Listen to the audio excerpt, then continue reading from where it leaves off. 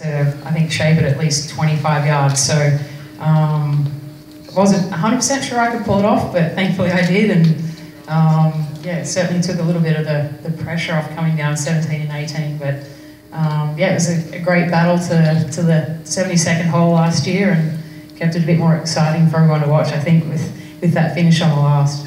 And your caddy clued you in on something after the round, right? About 16. Yeah, he's a golfer too, so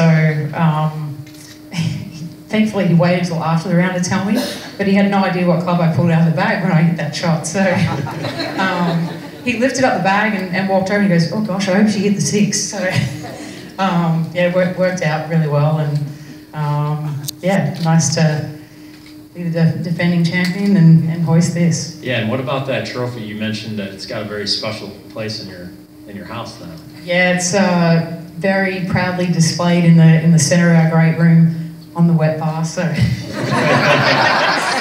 it gets yeah, definitely a lot of attention, and I had a lot of questions about it.